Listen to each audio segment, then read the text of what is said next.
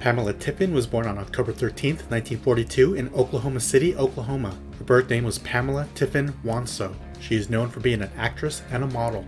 She was in some good movies with some great actors including Paul Newman, Burt Lancaster, Bobby Darin, Lauren Bacall, and James Cagney.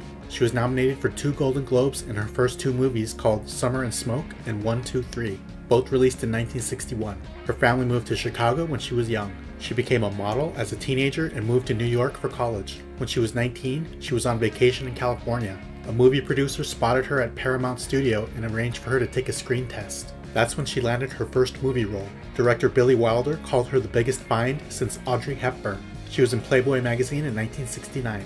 She appeared in many movies before moving to Italy to act. She was also in a few plays and TV shows after returning to the US. She retired from acting in 1974 to raise her family. She was married twice and had 2 children. She died in 2020 from natural causes. She was 78 years old.